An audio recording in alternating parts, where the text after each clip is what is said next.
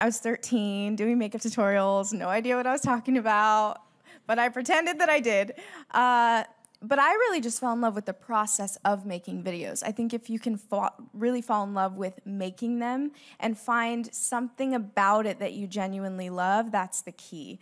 Because when I got into it 8 years ago, like I said, I didn't know that success was possible. And I feel like now some people do want to get into it specifically for the success and making a career out of it, which if you can make a career out of it, that's amazing. That's what I've been able to do, and I embrace that now. I'm so grateful for that. But if I went into it thinking, I want this to be my job and I want to be doing this for the next 10 years, I personally think I would have gone about it differently, and I would have been disappointed more easily. Because if I was so invested in how many views something got or how many subscribers I got in a certain amount of time, like I never really set goals for myself as far as like subscribers and things like that go, because that was never really my intention. It was just focusing on the work that I was creating.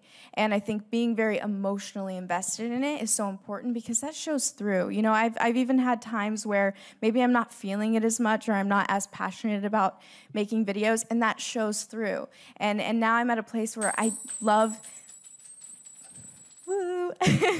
I'm at a place where I love doing it, and I think going back to that 13-year-old girl that was posting videos because she loved it, whenever I'm feeling a little self-doubtful, I go back to that first video. I'm like, oh, that's why I'm doing it. It's not for numbers. It's because it makes me genuinely excited, and I get to connect with people all around the world. So just doing it for the right reasons, doing it because you're passionate about it, is what's going to keep you in it for a long time. Otherwise, you will get discouraged.